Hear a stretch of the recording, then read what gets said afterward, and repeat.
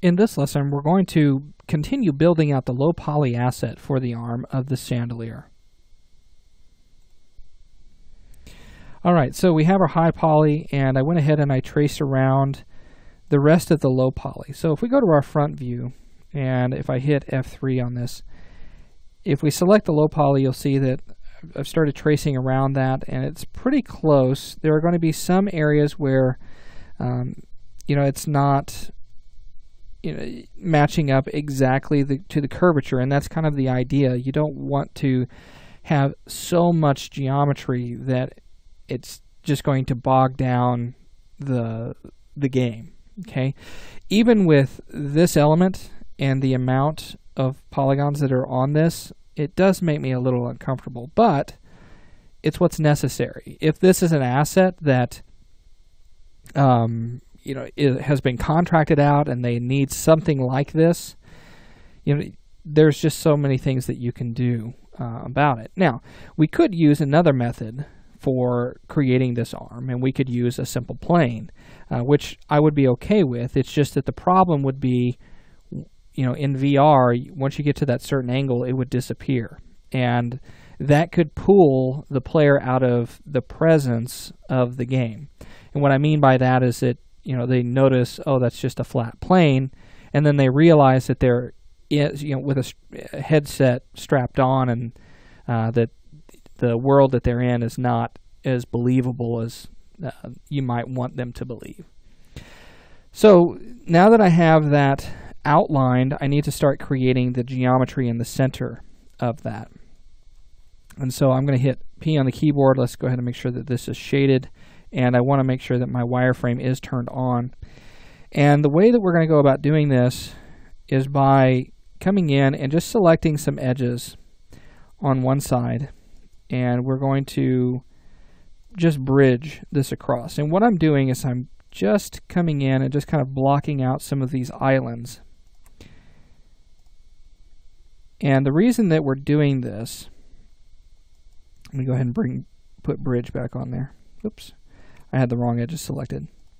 The reason that I'm doing this is so that way it's easier to use the cap functionality. So what I mean by that is if I select this border and then I hit cap, you can see that it caps that off and it doesn't cover up any of the holes that are there.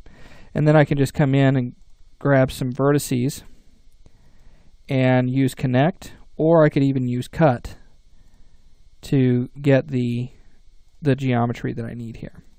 Now, it's okay to have triangles on this. It's going to be a flat surface. We're not actually going to raise that off because that would just be unnecessary. But you can see that we're utilizing triangles, and we're allowing this to have the geometry that it needs for this. Now, if you start getting in and you notice that perhaps you're getting a lot of weird triangles, I really wouldn't worry about it because this is a static object. So there's not really a wrong way of doing this. You just go in and start bridging edges together, and then if you cap them, you need to make sure that you select vertices and using connect for this. Okay. And so you can see this entire process. Now, what I like to do on like these rounded portions here, what I will do is come in and just grab one of the edges, and I'll bridge from one to the other. Okay, so something like this. And then I'll come in and I'll start to create triangles for all of these. So let me actually do this. Let's go from this edge across to here. Let me bridge this. And then I'm going to grab this border and I'll cap that. Then I'm going to go from this vertex all the way around, and I'll just connect it. And I'll just make triangles all the way through. Okay, so it kind of has a spiraling effect here. That's going to keep your geometry semi-clean. I mean, triangles are not always pretty, but you can see that that does make sense to add that there. And then we'll come in, and I'll bridge from here to here. And then I'll come in and I'll, let's see, try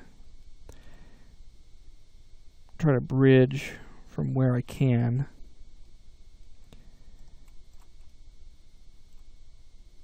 Maybe bridge here to here to start out. And then I'll bridge that and then go to this vertex to this vertex and connect it. Okay. And then sometimes you may have to delete polygons, you know, if they don't really make a whole lot of sense. So then I'll take this edge and I'll bridge it from here to here.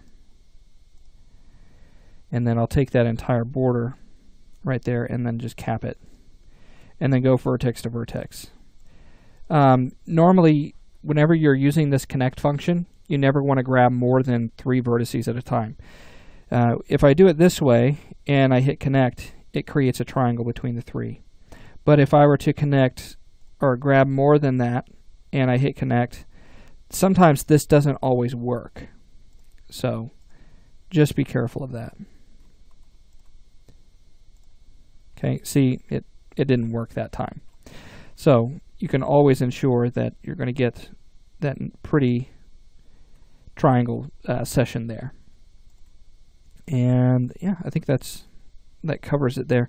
Now there is a lot to do, and it does take a little while to go through this. But again, that's part of the retopoling project. So I'm going to go ahead and just stop this here.